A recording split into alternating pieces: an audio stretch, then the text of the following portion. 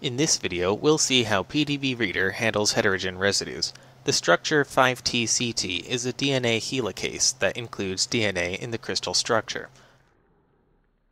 Type in 5T-CT on the first page of PDB Reader, then click Next.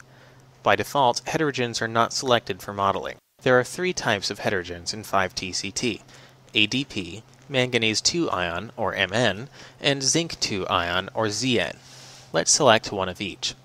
On the Step 2 page, we see a large set of options for dealing with the heterogens. The main reason this is necessary is that heterogens are sometimes absent from the CHARMM topology.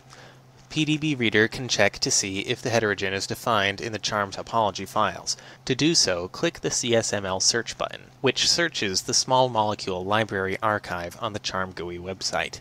Because ADP is present in the CHARMM topologies, CSML Search is able to find the corresponding parameters. You can see the name and charge of the residue, as well as the CHARMM topology file where ADP was found. In this case, adenosine diphosphate is the heterogen we are trying to model, so we'll select it and click Apply.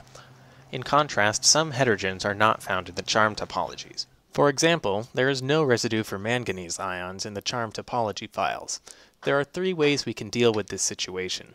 We could ignore manganese and not load it at all. We could substitute a different but similar ion in place of manganese, or we could create and upload our own topology file that contains a description of manganese. Here, we'll show how to substitute with a different ion. If we click CSML Search, instead of getting a list of manganese residues, we'll get a list of ions. This behavior only happens for ions and not for other residues. We can use any of these to substitute for manganese, but the ion in this list most similar to manganese in terms of charge, mass, and volume is zinc 2. Select Zn2, then click Apply. There's nothing else we need to do on this page, so click Next to generate the structure. Because 5T-CT contains DNA, it takes a longer time to generate it with CHARMM. It could take between 10 and 20 minutes, so you may want to do something else while you wait. When it finishes, you should get a normal-looking summary page.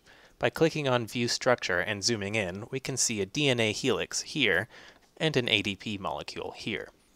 That's it for this video. In the next video, we'll show how PDB Reader handles residues that are missing from the original structure.